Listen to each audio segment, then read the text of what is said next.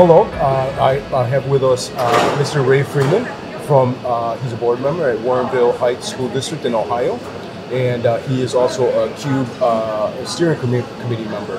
And so thank you so much for coming on, Issues in Education.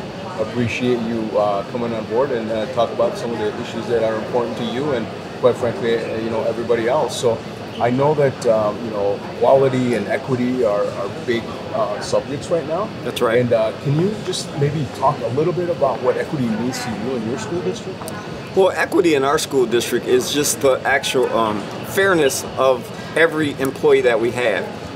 Equity was driven from our school just by seeing the disparities in some different actual job descriptions, and we had to look at that as a board at Warrensville and make sure that we're keeping it fair across the board. So equity plays a big part in ours because I want every actual employee, from the janitor up until the assistant principals, to feel like, hey, I'm wanted, I feel like I'm appreciated. And that's what we did to make sure in our district, and especially in public education, that the equity was shared among all employees. Okay, that makes a lot of sense. We talk about equality and equity not being the same thing, right? Correct. And so it is important for the staff and the faculty to actually, right, have some buy-in. I know that a lot. You have a big job in front of you, and I think you've done an excellent job. You've got over $200 million in funding. buildings and funding that are going on right now, right? Sure. So can you tell me a little bit about how you did that? I mean, the funding in public schools is really hard to come by, so I'm really interested. We got creative. So what we did, we know that the state of Ohio always has a commission that goes around and look at public education and public schools and see where they're at. And they go off a percentage of, if this building can be saved. When they came in our district, they looked and only one building out of the 5 buildings that we occupy could be saved. So what we decided to do is apply for the Ohio Facilities Construction Commission, and we got funded 32% from that. But among that, what we did, we went actually out and got an actual loan, or it's called the COPS, or certificates of participation. Okay. So what we do is leverage that upon our actual district, and we did it for 30 years, and we actually got about $40 million.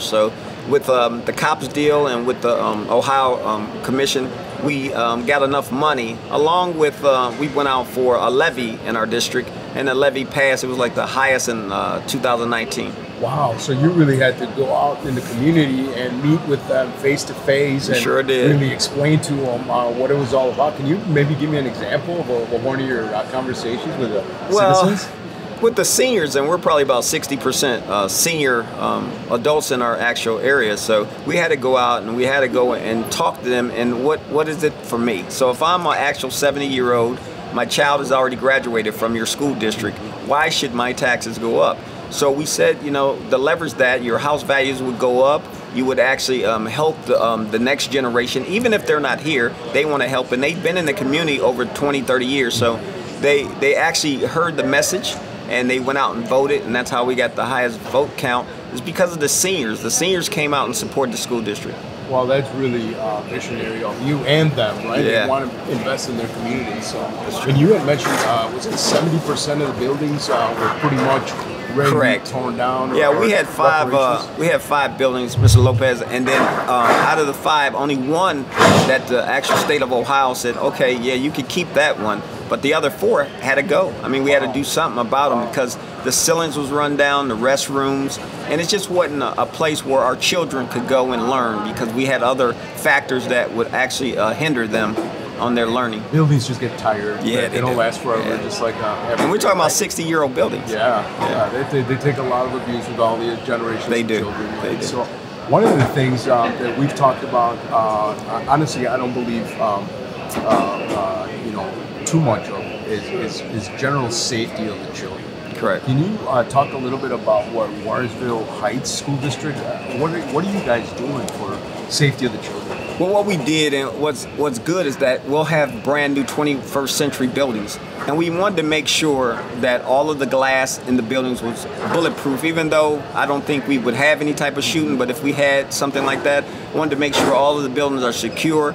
In the building that we just completed, our pre-K to 5th grade, we have over 300 cameras in the building and outside the building. So we want to protect, and we keep 4 securities always on staff at that building from 7 a.m. in the morning until 5 p.m. Wow, that's really interesting. So you really have a lot of eyes on each building at any given moment. Correct. So you're not really relying on one individual walking around. No. So and the good thing about us is that we surround 3 different communities. So I have communities, not just Warrensville Heights, North Randall and Highland Hills. So we have 3 different police departments, and we have our own staff, and we have the great eye in the sky. So we watch them cameras constantly. So those constant cameras go 24 hours a day. There's constant vigilance to protect the children. Correct. Obviously, you want to make sure that you catch anything that might be coming. That's correct. Ahead of time. That's correct. Wow, that's really interesting. Well, thank you so much. My name is Alex Lopez with Issues in Education.